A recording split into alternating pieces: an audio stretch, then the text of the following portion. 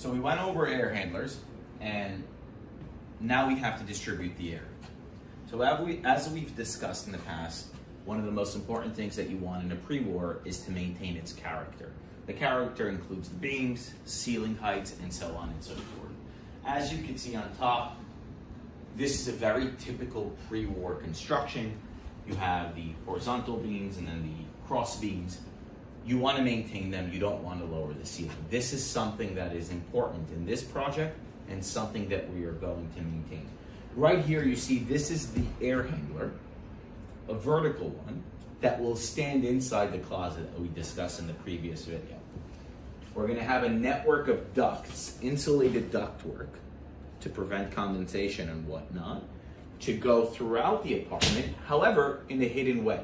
This will allow us to distribute the air to these rooms without taking away from any of the ceiling heights. So let me show you right here. We're going to have two zones in this apartment, which means we're going to have two air handlers. As we've discussed in the previous video, one of them is going to sit in this closet. From this closet, this zone will control these bedrooms. Inside of the rooms, via the closet ceiling heights and an entrance hallway, we have dropped the ceiling just about 14 inches or so in order to run ductwork, insulated ductwork in the ceilings that will allow us to distribute air into each room centered above the doorway, as well as an outlet in the hallway to maintain the hallway clean. And that will run through the bathroom. It will feed the bathroom here.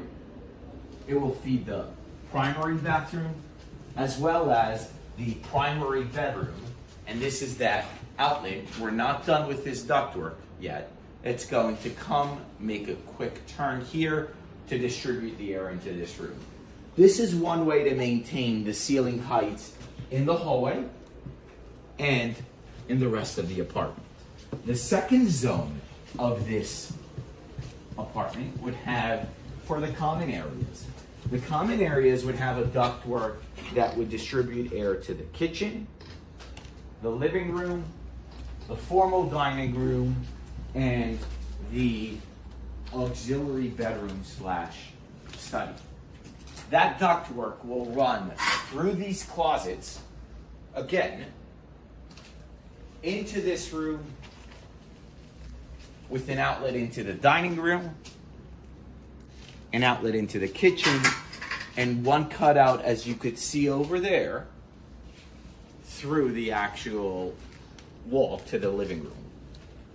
And that's how we mask the ductwork, distribute air properly without compromising any of these beautiful ceilings or ceiling heights.